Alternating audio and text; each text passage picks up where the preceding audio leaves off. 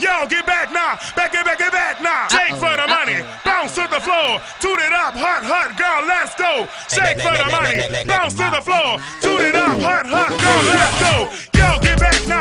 Yo, get back now. Yo, get back now. Yo, get back. Yo, get back. Yo, get back now. Yo, get back now. Toot it up, hot. Toot it up, hot. Get back. Get back. Get back. Get back. Get back. Get back. Get back. So please, your name, sir? Jesse Krieger. All right, what are you doing here, Jesse? I've been asked by William Downs, the organizer of this show, and to be part of it. And I'm really good friends with William. I've known him for over 20 years now, so we used to be roommates. And it was kind of cool to see like this accumulation of all his friends over the last 20 years come together. How was he as a roommate?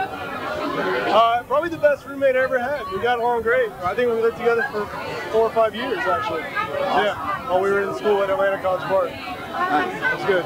So how have you contributed to this project here? Well, I've donated this piece on paper, which is it's a combination of spray paint and oil paint. And I'm kind of combining these elements of kind of like this street art, taken a little bit from street art. Not that I'm a street artist, but I really enjoy the sort of atmosphere that that spray paint creates. So it's something I've been doing recently. That's awesome. What do you call it? This particular piece is called King Swamp Castle, which is actually an old Monty Python skit called King Swamp Castle, where the king is giving everything to his son, but he doesn't really want it. He just wants to sing. So as I was creating this thing, and I made this sort of old-looking bird. It's just kind of a made-up bird, really, but it kind of looks like a cross between like an old English person and a condor, maybe. And I just like, this bird just wants to sing, you know. He doesn't want anything else, and that's kind of first thought that came to mind. So that's what I named it. So, Amy, what do we have here? Well, we have a bodiless white head mounted on a gold brick, mounted on a granny 4-tier shelf next to a piece of cement with an empty wine bottle with a pair of lips glued to it, and a painting that accompanies it has an echo of the same gold brick that you also see in the painting, and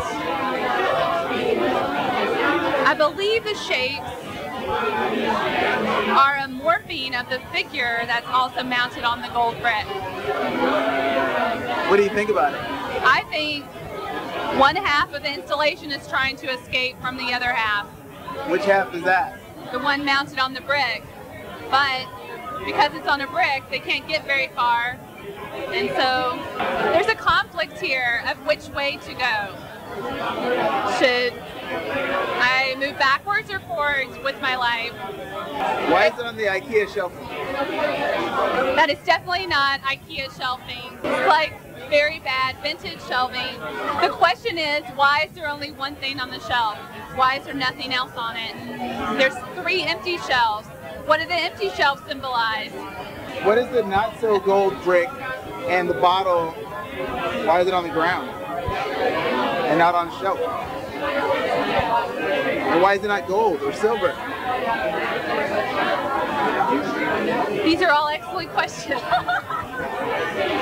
What is this piece called? I don't know. I've lost my sheet. My sheet is missing. We do need a title. The title might help. Portrait of a guest. Oh. Does it help? Not particularly. Not really. Oh well. I'm just fooling around, shooting for the Daily Planet. So. Alright. So you found the guy with 2 beers in his hand? The double fister. Alright. So now that I'm with the double fister of the night, we're standing in front of 2 works of art, and I'm gonna have you choose whichever one you want to talk about. One is a painting, and the other one is a photograph. Okay. We'll talk about the photograph. Talking about the photograph. All right. What do you think? There's a naked lady in it. And a dog and a waterfall. It's funny that you notice the naked lady because the dog is closer to the camera. It's like, yeah, but the naked lady is, you know, the peach color thing in the middle of a bunch of dark stuff. So she's a little hard to miss. Yeah, she's hard to miss. Am I giving you what you want already? You're giving me everything I need. How does this picture make you feel? You know, it's sort of erotic, but you know, also very natural in the same token. I think it's a well-composed photograph. It's very nice. This is an untitled piece, but if you had to give it a title, what would the two-fisted man? Naked lady and waterfall. What do you do for a living? I'm a writer. Come on. Give me one better than naked lady. No, I'm serious. That's it. Well, with dog, of course. With dog. Awesome. They take change over there. I'm excited. Okay, cool. I wasn't sure if that's. I don't know what happens here. So Claremont Lounge is definitely an Atlanta spot. That's cool. Yeah. We were thinking on the way here. Now we're recording, by the way. Yes, now we're recording. Supposed to say. You have y'all like CCTV on us. You gotta say like I'm recording now. Why? I said why the hell am I not recording? We heard this city's called Hotlanta. That's also why we're here. Like, what's that mean? Well, it's cold as shit right now, but. Yeah, that's why we're like, does that mean just like cool shit's happening? Where you guys from again? New Orleans.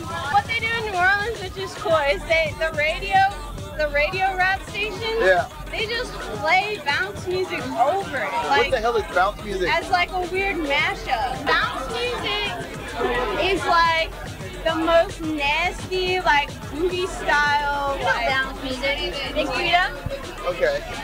Big Frida. So I gotta look that up. And Nikki the Bee, that's the new one. Which one? Nikki the Bee. It's got good stuff right now. Will you teach us how to move like Big Frida in the parking lot? Of course. It was so fun. Tonight we only have one night, so we gotta get right to it. All right. So we're dancing in the parking lot to Big Frida. Awesome. You mix it when you're clapping like a dog knock. Check it, you mix it when you shake it like a dog knock.